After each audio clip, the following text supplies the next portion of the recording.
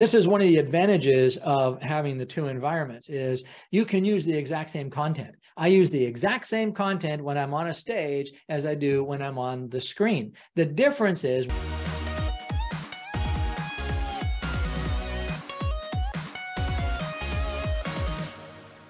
when I'm on the stage, I will use different stage techniques to demonstrate things. When I'm on a screen, I will often use words. I've got technology. I can put words up on the screen and I use the space on the screen. So I use different technology here than I would live, but it's the same talk. It's the same content. And I ask the same questions. For example, I might ask in a live audience, I might say, put up your hand if you or somebody you know is in the market for a tennis instructor, and hands will go up and I'll play with that. On a screen, I will say, just type the word me in the chat if you or somebody you know is in the market for a tennis instructor. Same question, different approach. So we need to master the approaches in both environments.